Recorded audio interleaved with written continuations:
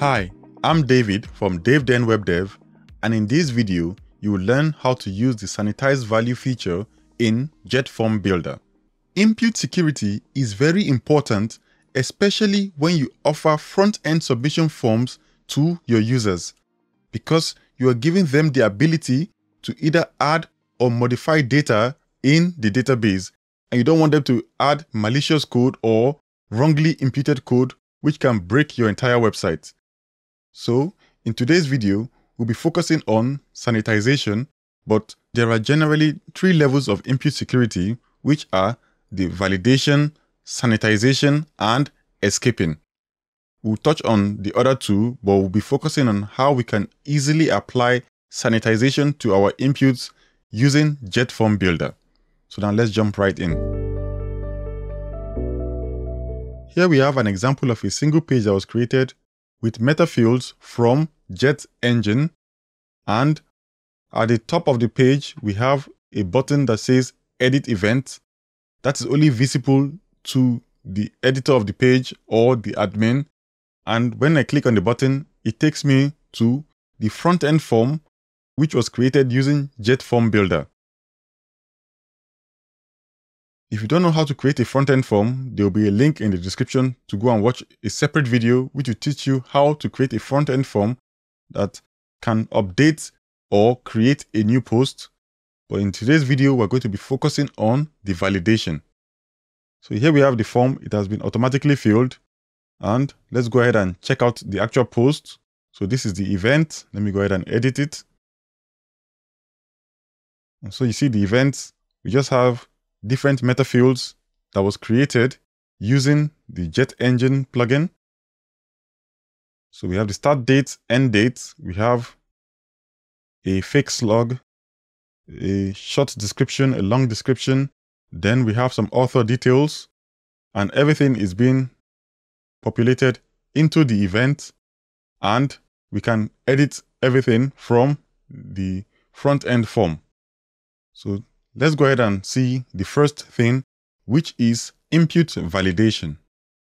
Input validation is the process of checking input data to confirm that it meets some predefined criteria for format, range, type, and some other characteristics. Let's take an example of an email field. Here in the backend form, I've already added some input fields, and I've added the author email, which is just a text field as well. But then, when you go down in the block properties, under the field, you see field type. I've set the type to email, and that is what is creating the validation. So if I don't set it to email, let's say I set it to text, and I save it, and I come to the front end, let me refresh the page. You'd see under the email, I can just set an invalid email like my URL, and I say submit, and the form will be submitted successfully, and it will actually save the author email as davidden.co.uk, which you can see from the front end. So let's go to the front end, and I refresh the page.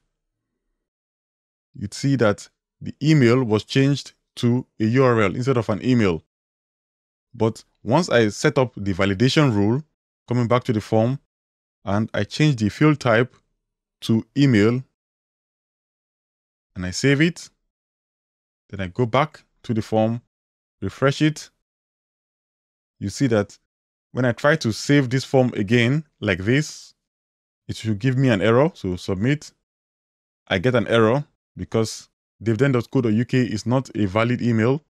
If I try writing something like maybe @ without any username, and I press submit again, it gives me an error. It says that please, the part following the @ so I should add something before that. Then now I can finally add everything I want to test Josh or something, and I press submit. This time the form was submitted successfully, and when I go to the front end and I refresh, see I get my email field successfully added. So that's it for validation. With validation, it is direct and instant, so it's either going to be yes or no. The field will either pass or fail the validation.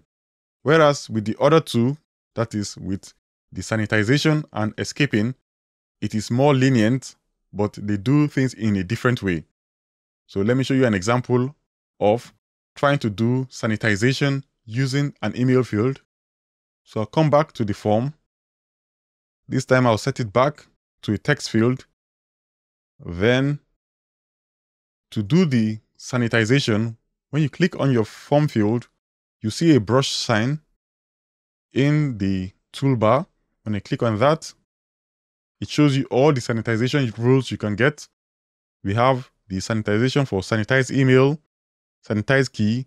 What sanitization does is that it takes the input field and then it strips out any character that it sees that is not valid for that input. So based on the kind of rules you've set, it will strip out different kinds of characters from the input so that it makes it a valid input. Before we even do the sanitize email, let me first show you with a regular email. If you try to do something like come back to the form and say you try to maybe add some quotation mark with a space inside and some spaces all around the form, and I try to press submit, the form will not be sent successfully. It will give you an error. But with sanitization, it does something different, which I'll show you now. So let me come back to the form. Then I'll change the type to text. I'll give it sanitize email. I'll save it. Then I'll come back to the form, refresh it. And this time, I'll put that same double quotation mark, put a space everywhere, put a space even between test and Josh. Then I go ahead and I press, or let me use another name here. So maybe John or Jake. Then I press submit. The form will still send successfully, but watch what happens to the input. It basically removes all of the extra special characters that don't belong within an email. So that's the difference between validation and sanitization. Validation will completely cancel the input, whereas sanitization will still allow you to send it, but it will strip out any character that it feels that is not part of that kind of structure or the pattern. So that's the difference. That is how you can do for sanitizing emails. One other benefit for this sanitization is for your kind of text. For example, let's go back. You see you have a heading.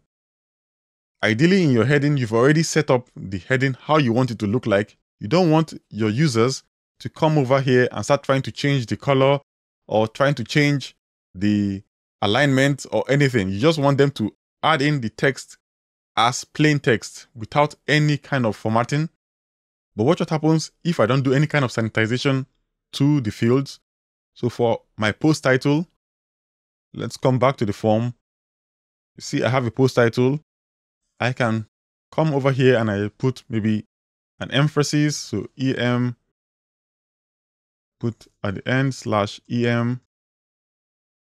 Then I go ahead to save the form. You see, the form will be saved successfully. And when you go to the front end and refresh, you see that it was applied to the form, which is not what we want. We don't really want our users to start changing things and adding text, because most of our users, as we know, they might go ahead and copy files from some unknown Word document, which contains so many characters that are not needed in the front end. So what we can do now is apply some form of sanitization to clean up the input so that what gets into the database is only the plain text. So what we can do is come back to the form. Then the form is for the title. So I'll come to the title. I'll click on the brush symbol, which says Sanitize Value. Then I'll choose Sanitize Text. Nicely, they have already added some tooltips, so you can read through the tooltip to see how to use it. So this is the sanitized text. It will remove any kind of characters, even white spaces and anything like that, it will remove from the form, because we don't need like extra white spaces. We don't need some return characters, because we just want a straightforward title for our form. So when I do this and I save it, come back to the front end form, refresh it, and I simply save the form the way it is. Or let me put something else. So I'll put like a B/B, and I save it. Watch what happens. It cleans up everything and just returns only the characters. It removes any of those HTML tags that we added, because those are not needed. We just want plain text. So that is it for the sanitize text. Next, let's take a look at sanitize text area. The sanitize text area is similar to the sanitize text because it removes any unwanted HTML tags, but it adds a difference, which is that it allows you to add extra white spaces and carriage returns. This is especially useful for your excerpts and short descriptions, where you want to allow users to add extra white space, but you don't want them to be adding any kind of HTML tag to it. So now let's look at an example. So here we are back to the example form that we created, and we have a text area field for excerpt. And when we come to the front end, you can see the text area field for the short description. Right now, you can add any kind of tag you want because there's no kind of sanitization. So now I can add a B tag here with a /B. Then I can add something like an M with a /M. Then I can also add white spaces. So lots of white space. Let me go ahead and extend it so you can see it. Okay, then I'll go ahead and submit it. And the form will submit successfully. If we go to the front end and refresh it, okay, Bricks does a good job of removing the extra white spaces, but the other formatting is still there. So we have our bold formatting, and then we have the white space. But watch what happens when I do the sanitization and I choose text area. So sanitize text area, save it, come back to the form, refresh, and this time I'll save again and see what happens. So come over and say submit. Come back to the form. You will notice some differences. The white space remains there, but all of the formatting disappears. So let's come back to our page and then I'll refresh. The carriage return remains, but any kind of HTML tag that we added has been stripped away. So that's it. Another useful input sanitization you may want to look at is the sanitize title, which helps you when you are generating post slugs. It basically converts white spaces to dashes and removes any unwanted characters that are not added to a post slug. So let's go ahead and look at it. So here we have an example of a fake post slug that I created. At the moment, if I go ahead and let's put the title as the slug without any form of sanitization, when I save it and I go to the front end and I refresh, the slug has the capital letters, it has the white space and everything like that. But this is not good for a post slug. A post slug should not have any kind of white space. So how can we fix it? We can just use the sanitization. So I'll come back to the post slug, put the sanitization, and I'll say sanitize title. If you read the description, it explains it. So click on that, press save, come back to the form, refresh. I'll leave the data as it is currently, and I press submit. Now watch what happens. It converts everything to small letters, and then it adds dashes between the words instead of spaces. So if I come back, refresh, we get a proper post slug. So that's how you can create post slugs, and you are sure that it will be a valid post slug. There are a ton of other ones that you can use, and I will leave a link to it in the description. Here is the documentation where you can go ahead and see all of the different fields and what they do. But let me go ahead and explain some of them. So some of the useful ones that you may want are things like the positive integer, which will help you with like your post IDs, because your post ID should be a positive number and it should be an integer. You cannot have 1.2. So you might want to use the positive integer. You might want to use something like the positive numbers for your cash, because you don't want to have a negative number for your price. You want only positive numbers for price. So you can use the positive number for prices. You can sanitize for integers. You can sanitize for the username. So you want to be able to allow your users, especially for front-end user registration forms. You don't want your users to be adding characters that are invalid or illegal. So you can use the sanitize username, which will remove any characters that are not for the username. You have sanitize URL as well to help you to clean up a URL to make sure it is the right format so it doesn't break your website. And you can also create custom ones. And that's it. Those are the different kind of things you can do with the sanitization. Thanks for watching. If you've enjoyed this video, please do leave a thumbs up, leave a like, share the video. Then if you have any questions or any comments, please do write them in the comment section. We'll take a look and try to answer those questions as best as we can. So until next time, bye.